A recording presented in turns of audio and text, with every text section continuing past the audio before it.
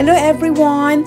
Today I'm going to share with you how to wear a kimono with professional and expert staff. So by the way, kimono are a traditional Japanese form of clothing worn by both men and women. Kimono is a garment that is uniquely Japanese. No other people group has a style of dress like it. Today, it is a common sight to see Japanese and foreign visitors alike strolling through historic neighborhoods in Kyoto, Tokyo, and other parts of Japan. Wearing rental kimono is an endless variety of styles and colors. Though most people only rent kimono, used kimono are an inexpensive souvenir that can be found at many used kimono shops around Japan. So come along with me and let's find out how this Japanese and expert professional how to put on kimono on me. Okay, let's see and look at this professional Japanese man. So come along with me and let's find out how this professional and expert Japanese man how to put kimonos on me. Okay, look, they are trying to find out what kind of colors that match for me. So what do you need to wear a kimono? There are several garments and accessories necessary for wearing kimonos, some of which are necessary while others are optional. Well, the kimono is the garment itself. It can be made of silk, linen, cotton, wool, or polyester. There are many types of kimono, though the most recognizable is the furisodi, with long sleeves that nearly touch the ground. Furisodi are worn by unmarried women and are sometimes associated with maiko, the girls studying to become geisha. Due to the length of the sleeves, furisodi are not the most practical kimono to wear. By the way, dressing in kimono might take some practice, but following these 5 steps will help you get started in experiencing dressing in kimono by yourself. It is assumed you will already be wearing undergarments when you begin. A sports bra and women's briefs are a good basis. So number 1, put on the tabi. This is often overlooked first step, but putting on tabi socks after getting dressed in kimono can be tricky. At the very least, it increases the chances that something will slip out of place as you bend and twist to get your tabi socks on. And number 2, put on the traditional undergarments. Put on the susuyuki or long johns if you prefer. First, then the hadajuban. Make sure that hadajuban is centered on your torso and pull it down on the back hem to expose the back of your neck. Do not tuck the hadajuban into the susuyuki or long johns. So step 3, put on the nagajuban. You need to have an airy shin which slides under the collar to keep it stiff and wrinkle-free.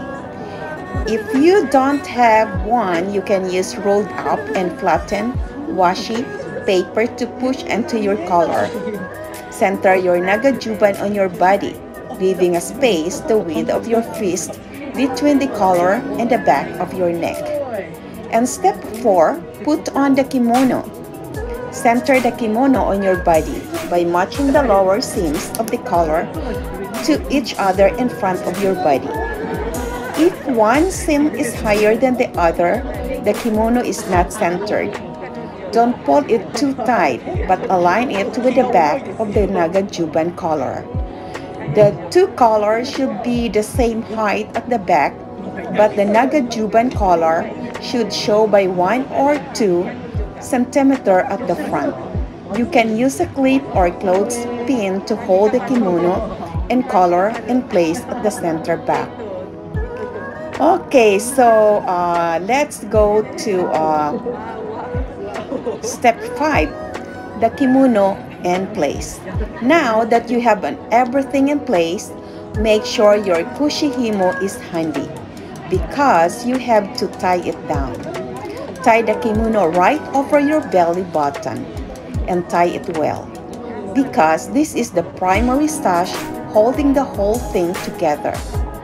Tuck the excess length of the kushihimo into itself so it doesn't hang down anywhere.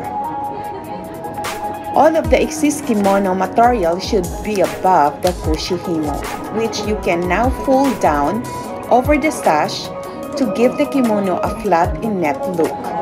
It is perfectly normal to have this excess material, which will be mostly hidden under the obi later. During this step, you might have to readjust the collar to ensure you have the fist-sized gap between the collar and your neck.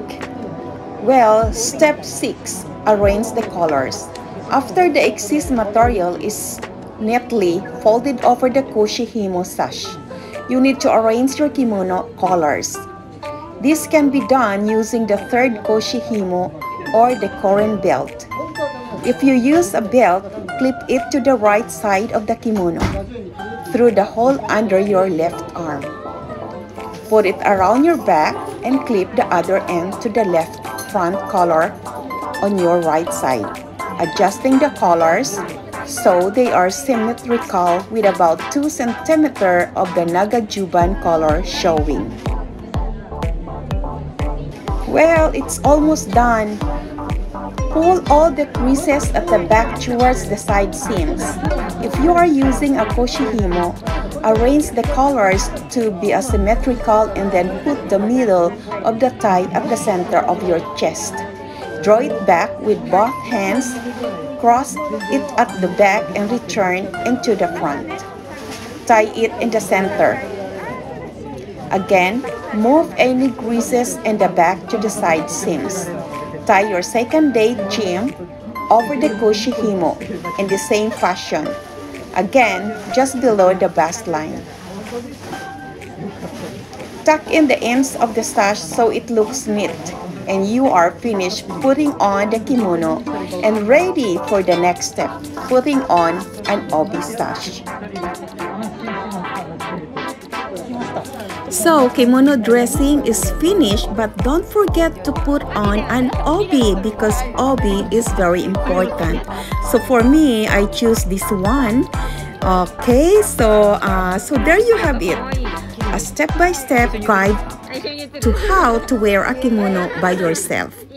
Don't be discouraged if you have trouble at first. Keep practicing and it will become faster and more natural to you. Before long, you'll have the confidence to wear your kimono out of the world to admire you in. Well, if you like this video, please don't forget to subscribe, like, and comments. And stay tuned until the end because the following kimonos are the rental ones, because here in Japan, you can also rent or you can order by yourself. But it's, of course, it's expensive if you want to buy a new one. But there's also an option that you can find a rental kimono.